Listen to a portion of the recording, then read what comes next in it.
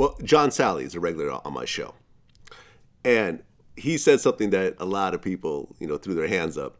He said that Jordan is not the most skilled player that he's ever played with. It's actually Scottie Pippen, who was in your draft class. See, the funny thing is, I think Scottie is more skilled than all of them. Scottie Pippen is probably the most skilled player I've ever played with. Really? Yeah. And his hands come to his shins. Would you agree or disagree? Disagree. I disagree. I love Scottie. Scottie is a heck of a player. And we talking about skill sets, and that's what I always talk about, why I consider Michael as one of the best that ever played the game, because each and every player has some sort of deficiency in their game. Some sort of deficiency in their game. MJ was the only player I see that I witnessed that didn't have any type of deficiencies in his game. Even though the shooting was there, even in college, the range of shot, the distance probably wasn't there, but the shooting ability was there, the athleticism, the creativity, the IQ level, the fundamentals to athleticism. I have never witnessed anybody better than, someone who take the athletic ability and implement the fundamentals of the game. And when you match that too, that's remarkable. And and like I say, from the defensive side of the ball to the offensive side of the ball, I didn't see any deficiency.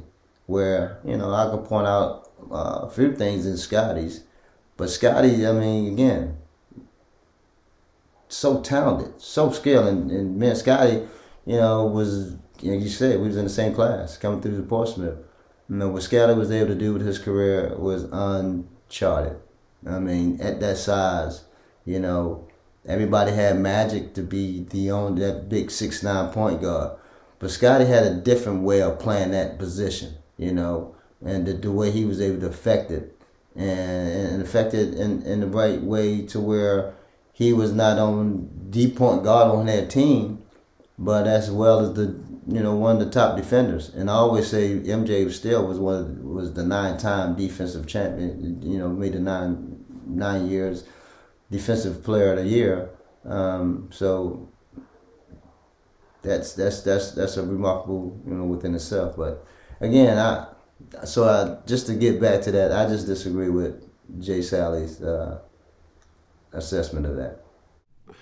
When you look at the greats, you look at Jordan, you also have to look at Kobe, and you have to look at LeBron. As a former professional basketball player, where would you rank those three? Well, they all sitting at the same table, I should say. But MJ is above them all for me. Then, I will get MJ, LeBron, Kobe, because of what LeBron is still able to do, at this stage in his career. And Kobe, we've seen a Kobe before. MJ, a better version of it. But Kobe was able to imitate what MJ was able to do as well and take it to that level. But LeBron did it in a way at a 6'9" body frame, the longevity that he's displayed, where he's gone each and every year, he's able to elevate his team and his teammates. And, last but not least, he was able to win a championship at each spot. So that's a treat within itself. So, and getting to the finals 9 times out of 10, that's pretty strong. So, that's how I look at those guys, and it's hard because they're all great. That's the thing about it. They all great. But for me, I just got MJ and I got LeBron and then Kobe. How did it feel when, years after you left the team, Jordan actually bought the Hornets for $180 million, from what I understand? Yeah. And things come in full circle. And, he's from Carolina. He found the opportunity when, Bob Johnson wanted to get out. And it was the best decision I think him and his family ever, probably could have made, because in his position, what this organization mean to this community and this state, and for him to be, the owner of that. I mean, it just put a great, spot on his legacy, because the things that he's able to do with the team, hopefully continue to maybe bring a championship here.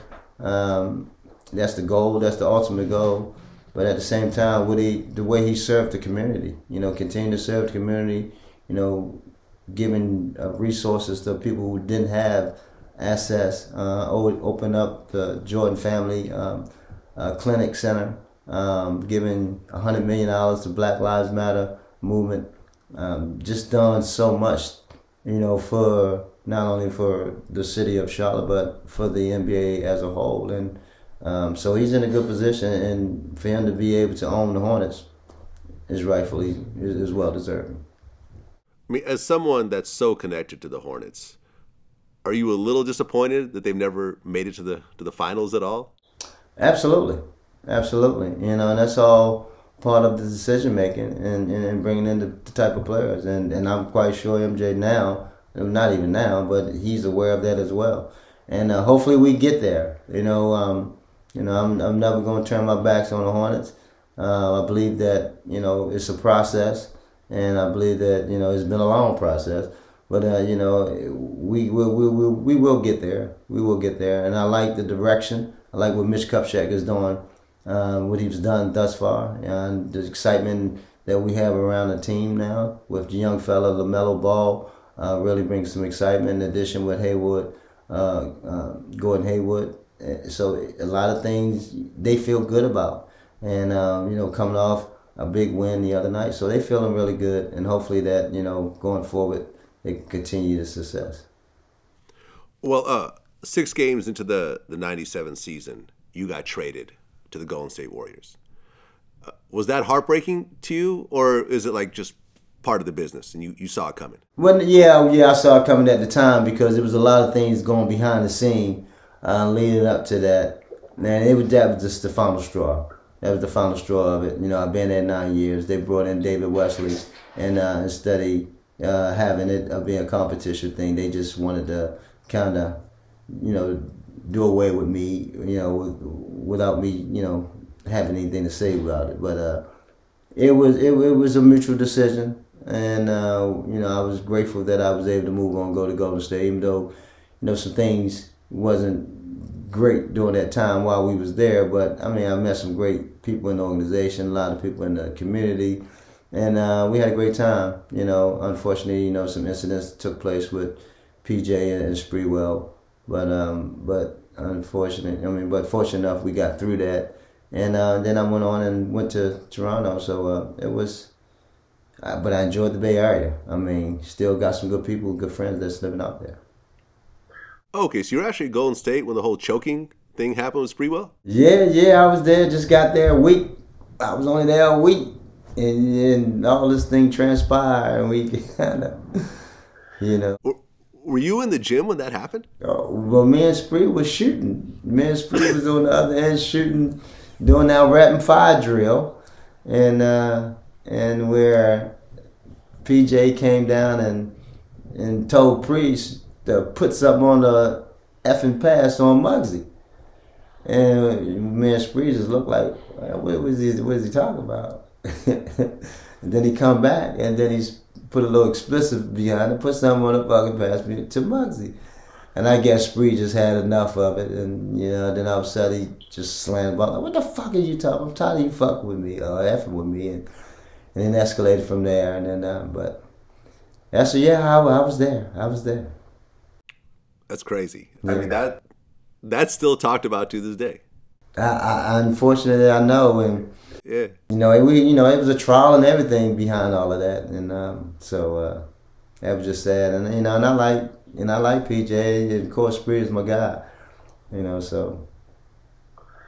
Yeah, I mean, did Sprewell have the spinning rims during that time? Yeah, well, because I got to New York the 2 years afterwards. That's when the spinning. Well, he had the company. They were, the Sprewell's, wheels was out there, because I had got a set of those spinning rims,